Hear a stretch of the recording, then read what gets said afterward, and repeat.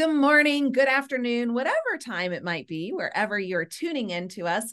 Another fine episode of the Nonprofit Show. And today we have back with us for a nonprofit thought leader show, Ann Macaulay Lopez. Welcome back, Ann.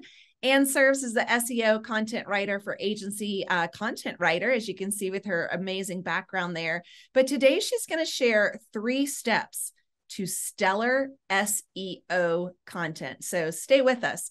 Before we jump into the deep end with you, Ann, and we're going to learn so much, Julia Patrick and I want to remind our viewers and our listeners that we're here and who we are. So hello to Julia Patrick, CEO of the American Nonprofit Academy. I'm Jarrett Ransom, your nonprofit nerd, CEO of the Raven Group.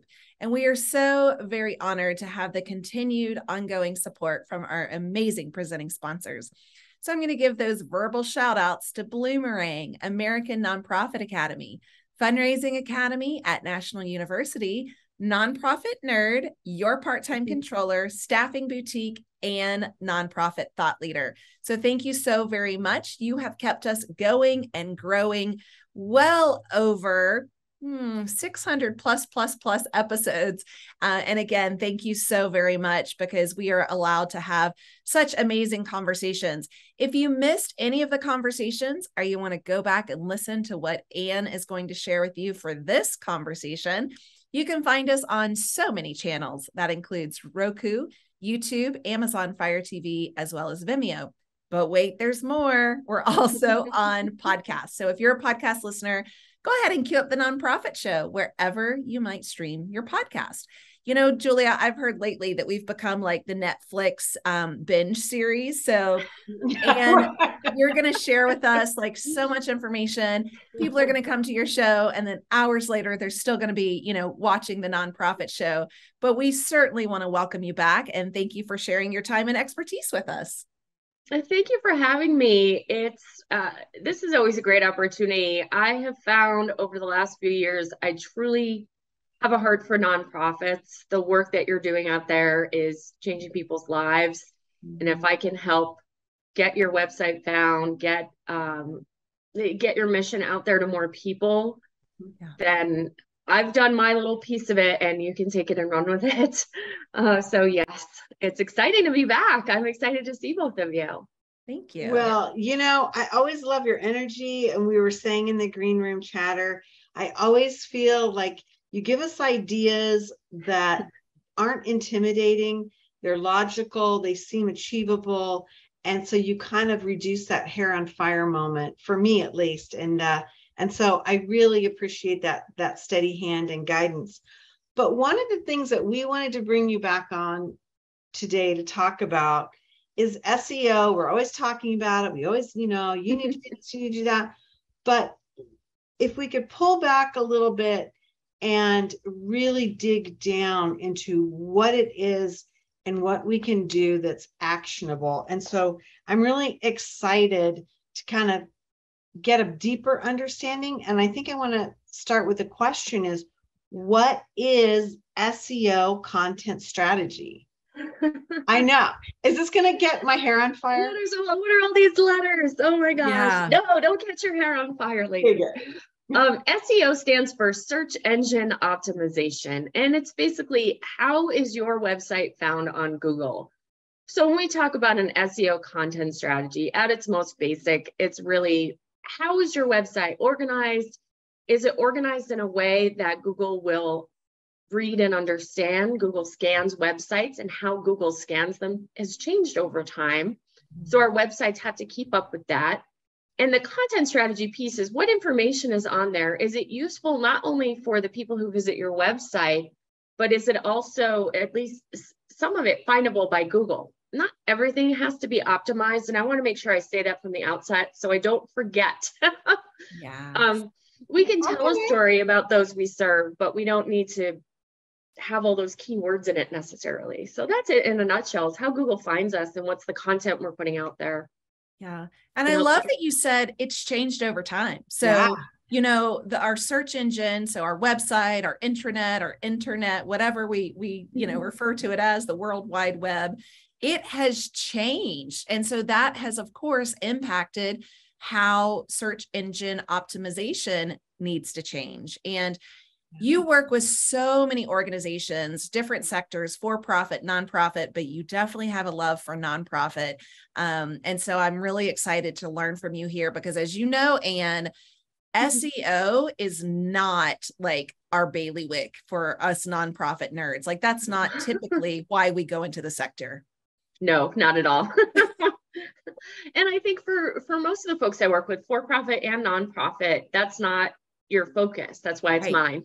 That's why there's other folks. That's why we love you. you. Yeah. So, yeah. And help me understand this a little bit more in depth. This is not like a one and done thing. You know, you work to get a new website up or change it, and then you're like, okay, whew, we're done. Right? I mean, this is an ongoing thing, correct? It is. I'm sad to say it's a marathon, not a sprint as well. So it will take a little bit for Google to notice you, and we'll dive into what those details are today. But yeah, it's because Google changes, but honestly, it's also because your nonprofit's changing. Mm-hmm. You know, there may be a time of year when we want to highlight donations, or we may want to highlight a particular program, or kids are going back to school. This is kind of the season for that. And if your nonprofit is focused on that, then maybe we've got to have a different focus. We want to have donations of paper, pens, and crayons. I don't know, for your nonprofit, rather than, you know, fill the teacher's classroom, rather than some other program that you have. And that's okay. We can work with that. So it's really about being flexible. I remember in one of our early conversations, Julia, we talked about, you said, well, if I fill up my editorial calendar, what if I have something else? Right. Then it's okay. Right. And so we want to allow for that as well as we're planning out the content we're putting there. And this conversation is really hyper focused on how do we do that strategically, both for the organization and for Google. So I have to admit, Julia and Anne, I always thought it was a set it and forget it. And you just blew my mind in this. Like, it can be seasonality or themed based off of what's most important for the organization. But I have to admit, I always thought SEO was a set it and forget it. Like, let's just do it every year. Let's update it and let's be done. But to have it based off of what's going on in the priority of the organization, never would have thought of that. Yeah. And we stick to those, you know, the keywords that we identify, and we'll dive in on that a little bit. Awesome. But yeah, I mean, there can be some strategy, and also while telling the story, right? We always want to tell the story of who we're serving, or highlighting our staff, or whatever it is that we're doing. I've got a client now, and he's got basically like an agribusiness, and he's got a different style of farming. Mm-hmm. And so we're writing about that, and he sends me an article, and he's like, oh my gosh, all that we were talking about the weather in Arizona right now. I'm in North Carolina now. And he's in Utah, and he's like, this weather in Utah is weird. I'm like, so's Arizona. Mm-hmm. And so we said, well, how does that impact the business, and how does this impact the mission of your nonprofit? And he's like, we've really got to get this information out to people. Right. So even the literal weather in this case is impacting the content that we're going to put out. Ever changing. I love it. So in that understanding, and Jarrett, I appreciate you saying, you know, that set it and forget it versus understanding that this is an ongoing thing. What does technical SEO mean versus just SEO? Well, I think I've come on here before and said, I don't want to put good content on a bad website. And I don't mean that your website's bad. I mean, maybe it's out of date. Maybe it needs some tweaking. And where I want to start, and where I've seen great results, is on the technical side, which is the back end of the website, that part of the website that nobody wants to touch. We want to set it and forget it, but there are some things that need to be monitored. We need to make sure the website's being updated. We need to make sure that it's loading in a particular time. All the things that the search engines count as high priorities, we want to make sure our websites are doing as well. That's the technical side. There's also some SEO kind of coding, for lack of a better phrase, that we need to do on the back end of the website. I know enough on this topic to know it's important, and that I am just slightly dangerous. So I actually have I have a website partner, and all they do is build websites and technical SEO, and they have wonderful maintenance plans. Because then what that allows me to do is partner with them and say, okay, here's what I see on the front end, and here's what we've got on kind of more the creative side on the front end of what can we do to enhance what you've already done on the back end. So you already have this good website. How do we put that great content on the front to really mesh them together and create a beautiful marriage of tech and storytelling? Ooh, someone write that down. That was good. Good thing this is recorded. Yeah, no, that it's we'll have to listen to it again. Yeah, that website optimization is step one. And you're right. Like looking at the back end, because I can't tell you how many times I've been to a website, including maybe my own, and a link didn't work, right? Or the picture didn't load, or there's so many different nuances. And so that technical piece of it is so important. And I know that definitely is not static. It's constant. Yeah. And it impacts how Google scans the site. If it's not loading enough, then everything else could be great. If it's not something else, if things aren't updated and stuff like that. So yeah, it's, and that's one of those things that you can farm out. You can have, you don't need somebody on your staff I hire my website partner. Right. I called her up one day and I said, all the stuff I'm selling and telling people about, I'm going to need that. She's like, I've been wondering. It was a little bit of an embarrassing conversation. Yeah, but you know what? It's a really interesting conversation because so often in the nonprofit sector, we struggle to get going with that great website that can do everything. I mean, our episode yesterday or on Monday was all about the donation experience, the donor journey on a website, and yet it seems like we're doing it once and then letting it go and not being engaged. So I appreciate you bringing that up to kind of help us understand we need to keep investing in this, for a lot of reasons. Step 2, you talk about the impacts of keyword research, and again, what is that looking like for our nonprofits?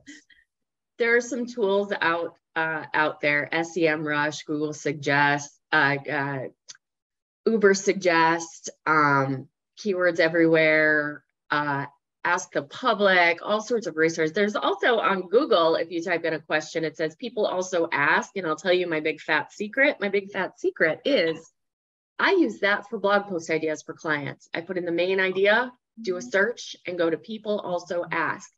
That will give you a very good idea of literally what people are asking. Yeah, right. So take it and run with it. That'll give us a good idea about what to use for keywords.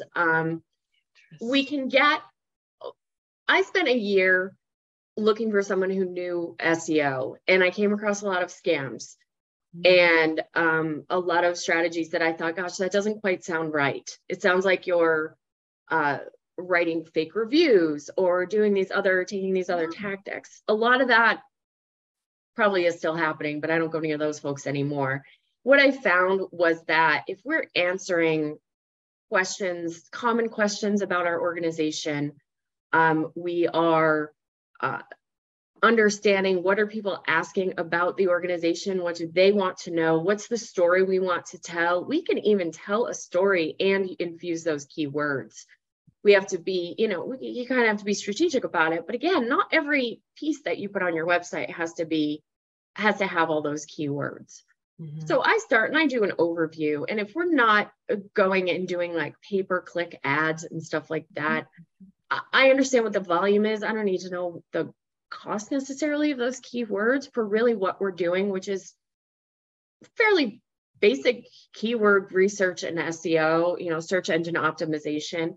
From there, once we've built that up, then we can go and we can say, okay, and we can go to my guy who does the in-depth research and say, okay, how do we build this from where we've gotten it and make it even more powerful of a website? If we want to do so, and if we have the budget for it, because that's going to cost more. But for me, it's really about strategically creating those stories and using that technical piece and what we know about Google and what we want to say about what we're doing. So, so I go in and I do research. We find those keywords. I have conversations with my clients about, what do people call it? Do they call it hydroponics farming, or do they call it farming with less water? Do they call me a content writer or a freelance writer? And we write to those words.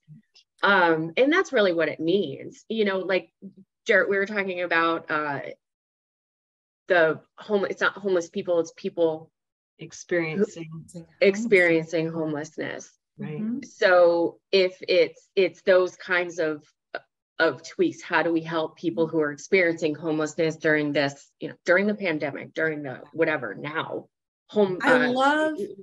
I love your, I forget what you call it, but your big fat trick or whatever. Like people tell Google a lot of things, right? Like we Google a lot of things. And so if we can pull up and really leverage that to help us determine, truly what those keywords need to be, or key phrases to incorporate for our SEO, it's almost like, the recipe's written for us. We just have to pay attention. Right. Kind of, yeah. Don't tell anyone though, Jared. Now, I have a follow-up question. When you talk about this in terms, and let's just address it through a blog post. Sure. Are you talking about actually using that vernacular and those specific words in the content and or plus putting it in the backside? So for example, I know like on our website, if we do a post, we have the opportunity to, on the backside, input those words as well, whether they're in the actual content or not.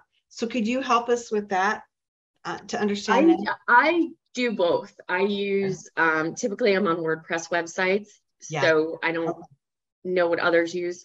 Yeah. But there are 2 plugins, Yoast or Rank Math, that are utilized, that I utilized on those websites. And I know on Yoast, it's a green light, and Rank Math gives you a score, which is like getting a test score. And I'm like, oh, I got a C+, oh, I got a B, Right. And it helps give it that extra push in addition to everything else that's in the background. But yes, it definitely helps to have it in both places. Also on your images, to have that keyword on the images. Yes. Okay. That's great. I'm telling you all my secrets today. What is that? I had the flu. Everything's coming out now. It's because you love our nonprofit so much. I do. I'll tell you all my secrets. We do. But yes, I love it. Asking, is there a difference between using keywords or key phrases? Oh, good question. Key phrases are a little bit longer. They call them technically long tail keywords. And yes, I use them interchangeably. Is there a difference? Nominally? Yeah. But both are ultimately the same purpose. Okay. Ultimately the same purpose. I will say too, I will add, it's important, and this is always the first question I ask is, who's your target client or who's your target audience for nonprofit? Like, are we talking to donors? Do you need volunteers? Do you need a sponsor for your big events? Who is it that we're trying to reach on this version of the website or within this blog post that we're doing, or this series of blog posts, so that I can dig a little deeper in the keyword research. So if it's children with leukemia versus adults with leukemia, or mothers with children who are experiencing homelessness, rather than just homelessness in Phoenix or homelessness in Charlotte, whatever it is, we want to dig down a little bit deeper so that we're capturing that audience as well. And again, it can change depending on what we're writing about, like what is that we're highlighting for the nonprofit. So it's a little bit different. I mean, I think business in the for-profit world, it can be the same. You want to focus on a service maybe rather than a program. But the idea is the same, is that we want to highlight something and use the keywords and know who we're talking to, which sounds so kills me. Like, who are we talking to? Like, I don't know. Right. Honing in on that niche audience, honing in on that niche terminology. Both of those are really complementary to one another. And I just want to call out, because Julia and I learned this from you, Anne, is SEO is also built into blogs, or can be built into blogs. And that's one of the things that you provide our great sector, is really that blog writing, in addition to content writing for websites, is how we can build in this search engine optimization, use those keywords, in blog articles. And I had to call that out because Julia, I remember Jared. Thank you. We learned that from you. We did. And that's why we want you to kind of dovetail that into how that is strategic content, because absolutely, I always thought that was just kind of like an extra that didn't flow out as much and wasn't as powerful, but maybe it was just more of an ego driven kind of thing. I have actually one of the, sorry. No. It's actually one of the easiest ways to gain that. They used to say Google juice, the Google love. Mm-hmm. Yeah. So one of the things I've done is, and I'm pausing because I'm putting new packages together. So I'm kind of like, okay, let's talk about this. Mm-hmm. So one of the things that we can do, I know, I'm very, very, very excited. So one of the things that I have noticed is whether it's for-profit or nonprofit, we have a lot of websites have a lot of content. And I'm like, okay, how does it all go together? Yeah. And how can we create something? Because what Google's done is they want relevant content that answers people's questions. Again, I thought that was just kind of why we did all this on websites, but no, it's not intuitive. People were just kind of throwing content up in some instances. So the first thing I like to do is just take a look at the website. There is it's either called a cornerstone or a pillar blog post, which is a longer form post, and it starts interlinking all those articles. It's one long article. The one that we'll mention later that's on this topic that's on my website I think is one of mine. And then there's another one, there's an ultimate guide to hiring a content writer that I've used as both really as pillar cornerstone blog posts. It starts linking pages of your website together, which gets us that Google love. And it's really simple because your articles are there, right? Like if we're blogging on American Nonprofit Academy, let's pull in some of those podcasts related to that topic because it signals Google. The other thing that we can do that Google likes, which is another big fat secret I'm telling, we should call this all my secrets, top 10 secrets I have, is to take an article from, to link to an article outside of our own website. Yeah. So you link it back to mine, you link back to Jared's, you link it to a nonprofit professional's website. If you're a nonprofit, link it to Julia's, right? American Nonprofit Academy. Mm-hmm. So that, and it's related, it's not just a random link, but it's related to something. So you can start building authority online. Mm-hmm. So that Google notices, oh, you've got our attention. We see that you're interlinking. This website is about this. Yeah. It's not about all the other stuff. It's about this. Mm-hmm. And it really boosts that. So then once we have that pillar post created, we have other topics that we can write about. So I love bullet points. It's so easy. Like, here's what we know.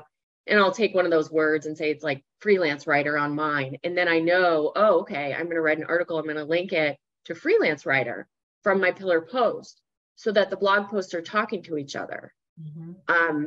And then from there, we create fascinating. Post. It is. Like Jared, we'll talk later. Julia, we'll talk later. Yeah. Like, it's just so, and it's fun for me. Like, you love nonprofits and fundraising and getting all the right people in all the right places. And I love looking at content and putting it all together. So yeah, I just jumped up in my seat because I'm excited. You love pillar post. I love it. And I'm thinking, I need a pillar post, but I'm going to blame the sweet tea that you're drinking in Charlotte. And I think that's why you're divulging all these secrets. And I love it. Oh my gosh. I am. Oh my goodness. Next time I'll have to do my top 10 secrets. I don't know. I know. I think we've gotten through it. Hey, what's really interesting about this is that in the nonprofit sector, and we do have a lot of information that we learn from our own experiences, but from the sector. And so I love what you said about really becoming that online authoritative voice. And because I've got to believe that when funders or donor investors are searching and they find you, maybe that elevates or builds a new relationship. Are you seeing that? That it drives new new contacts? To drive new content? Oh, for sure, for sure. And I think too, for you ladies, you are thought leaders, so let's put some of what you've learned. You go, maybe you've gone to a conference, or you speak at a conference, or speak to a group, and here's what we discuss. Like, I don't feel like we're giving anything away. I think for a little while people thought blogging was like we're giving away the farm. And I go back to the auto mechanic, and I've probably said this before on here, but you could do a video about how to change the oil in my exact car, and I will not do it myself. I'll go, wow, that guy really knows how to do it, or that gal knows how to do it. I'm going to go to them. Yeah. Right. So you're not giving anything away, how to put a board together and encourage them. Well, great, Jarrett, come in and help us do that. Right. I'm not doing that. Yeah. So let's write about it on the blog. And then from that big pillar post, which is like 1,500 words probably, then we can think of a strategy. We can say, okay, here's what we've got, and here's the direction we want to go, and different articles that we need to maybe fill in the blanks of some of the information that we've talked about. But also we want to be sharing events and sharing where does the money go, and sharing family stories. In some cases, we can probably weave in some of those keywords for sure. Subtly. I feel like that, if you want to talk about superpowers, that's my superpower. So we can certainly do that, but not everything does. You could have someone on your staff write an article, and let's get that up there. It's not all SEO, but it is important to have some of that. I mean, absolutely. That's my hill I'm willing to die on.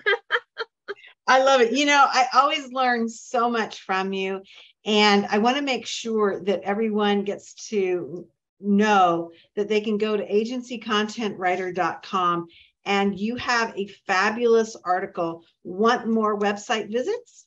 3-step SEO content strategy. It's a fascinating read.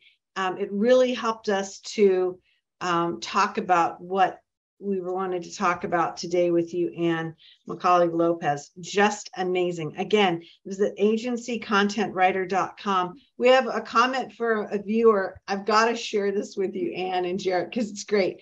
Oh, no. This viewer writes in, why do I leave the nonprofit show with so much personally imposed homework? Yes. Same. I think that's just great. I really do. Yeah, I mean, it's really cool. And you always give us a strategy and a framework with not only how to do something, but why we should be doing it. So that's super powerful for us in the nonprofit, because as our viewer just, wrote in, we do have so much to do, and we add things to our plate every day. And sometimes we have to make a judgment. What's the highest and best value? And so thank you, Anne, for sharing that with us today. You're Again, welcome. we're just always amazed when Anne can come and visit us. Anne at agencycontentwriter.com is her direct contact information, or again, go to agencycontentwriter.com. And as she says, call me. I will help you figure this out, because it's a big task. Again, I'm Julia Patrick. I'm joined today by the amazing Jarrett Ransom. Jarrett, can I say the newly affianced? You may. Yes, it's been a lot of fun. Thank you. Thank you for the support. And I have a feeling, Anne, you're going to have a lot of people calling you or writing you to say, I want a pillar post. Like, that's just what I'm leaving there going, like, pillar post. Okay, I need one of those. Yeah. Totally. I've probably already written yours, Jarrett. Oh, what? Oops. Yes, I have to witness. Anne does my blogs, and it's been phenomenal working with you. And you really do, weave in so much. It's fantastic. So from one nerd to another, thank you. I'm super glad to have you on my team and get this, leverage your insight and expertise. So we are honored to have you not only on the show, but in our sector at large. Absolutely. Absolutely. For sure. I enjoy seeing both of you, speaking with both of you. Nonprofits. This is like the nonprofit year for me. I'm telling you, I just love it. So it's been really fun. And I think I'll see you again one more time. So this is wonderful. Thank you. Yes, Good. at least. Well, we want to make sure that we thank all of our sponsors before we leave our viewers and our listeners today. Our gratitude goes out to Boomerang. American Nonprofit Academy, your part-time controller, nonprofit nerd, fundraising academy at National University, staffing boutique, and of course, nonprofit thought leader, Ann McCauley. It's been really, really amazing. And as we like to end every episode, reminding ourselves, our viewers, and our listeners to stay well so you can do well. Thank you, ladies, so much. Have a great day. We'll see you back here tomorrow.